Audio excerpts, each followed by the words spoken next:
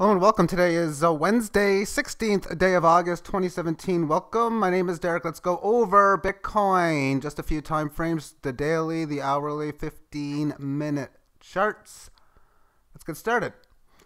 This breakout, which I've talked a lot about since it's happened, had this nice sideways with a small upward bias move in here, which is you go up, you got to just correct it some way. This was a cool, interesting one. 4 consecutive days up, but it has had yesterday's down day where it tested 38. Today, we can see it tested the lower levels. It is rallying towards the top part of this range as it's playing through. So it's looking pretty good, as if this thing could just easily extend to some higher numbers, possibly, or more favorably, or favorite, more than 50% likelihood to occur. If we look at the move today, 3.64% gain, but the difference from high to low is a little over 400 points, 440. That works out to a little over 10% volatility, and this is just like a whatever kind of a move. So 20% days are most certainly always in place.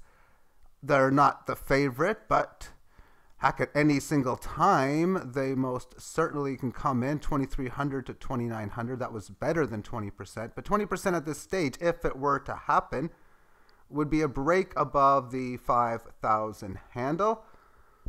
As I'm just basically stating, I'm just not using 20% for whatever, it's just an easy number, that wild moves can have wild plays, basically. Okay, let's move on to the 60-minute time frame. And in this situation in here, the sideways correction since the 14th, with the high at 4,400 being established, it's in that area now. But you've had this low in here. We also can see that this high, well, it was lower here. This one was higher, and this one here. So you have the symmetrical triangle. And usually these things resolve themselves in the path of least resistance, and the case again. And oftentimes you have decent sized moves, and we can see, oh yeah, she did just that. So let's now move this on to the 5-minute time frame.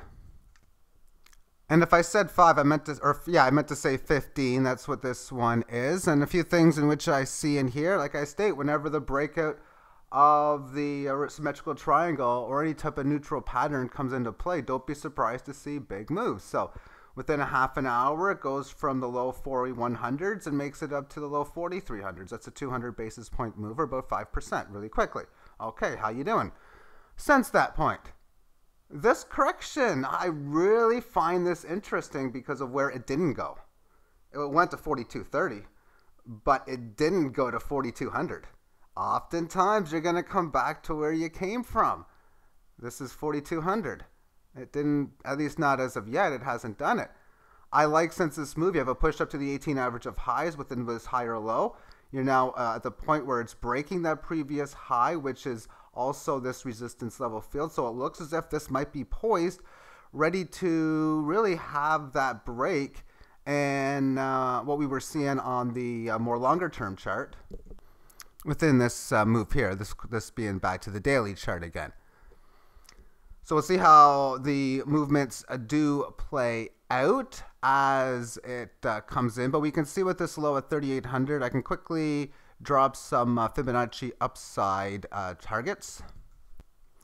And using, of course, the high and the low of 44 and 38, I use the formula of high divided by low, so 44 divided by 38, to the root of 1.618, and then I multiply the low again, and then the number comes to 4,817, and a down target is to the root of negative 0.618.